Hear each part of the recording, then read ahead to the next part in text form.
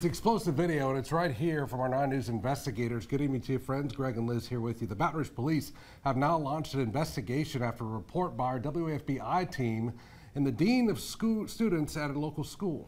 He's accused of giving money to a student in exchange for racy photos, and when the girl's mom went to confront him, things got very heated.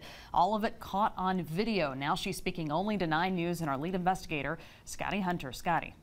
Well, guys, the I-Team broke the story this morning by showing you this confrontation. Now we want to show you the text messages that led to it all and left that mom fuming.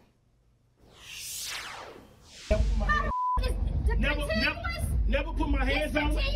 Stupid jokes on it. Never put my hands on, never touched. Emotions running hot as a mother confronts Nash, the dean of students at her daughter's school, claiming Nash has been sending X-rated messages to the teenage girl for months. The mother, Raynesha Cummings, went through her daughter's phone this week and says she discovered Nash, an administrator at Second Chance Academy, was on the other end of these explicit messages. What went through your mind when you saw that? I was angry.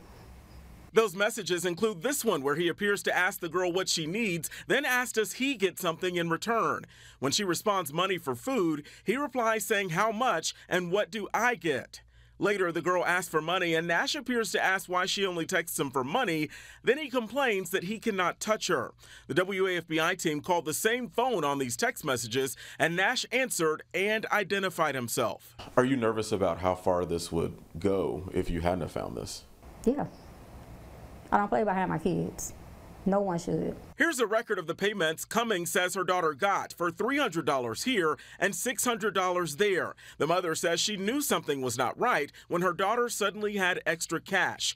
Then Cummings tells me she saw the text messages where she says Nash offered to send the money. It's more of send me pictures of your body, I'll send you cash. Her daughter is now 17, but Cummings claims she was 16 when the messages started back in April. While she says her daughter was also wrong in the situation, she says Nash is the adult and should have never done something like this.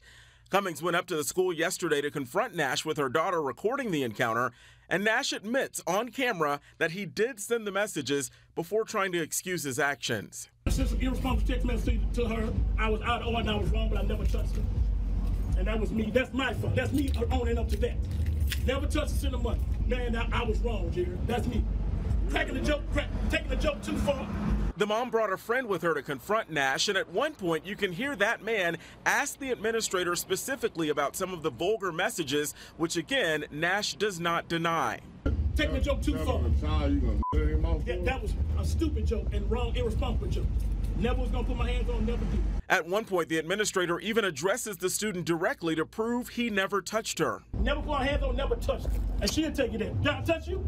I put my hands on when? No, but you tried. Don't be stupid. When I tried? When everybody was outside. When I tried? You said, can I touch you? And when you said no, and I said, okay, good. And I started laughing. I was laughing.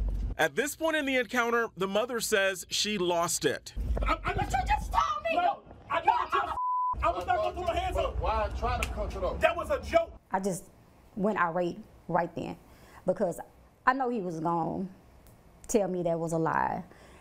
As talking to him, he told me everything was a joke. You don't joke with kids like that. While she admits she did lose her cool, Cummings tells me she is heartbroken and outraged that someone in charge of her child's education would do something to violate her trust. While she believes nothing sexual ever happened between Nash and her daughter, she's already gone to the police and wants something done. I will not stop until he shut down. It needs to stop. Perhaps what's most shocking is that throughout the confrontation caught on camera, Nash never denies his actions, but simply makes one excuse after another. You should have known better about that one. It was a bad joke and should have been joking, but never put my hands on. Never put my hands on. Continuous jokes. Stupid jokes on it. Never put my hands on, never touched it. Are you hoping that he faces some kind of jail time behind this? Yes. Yes.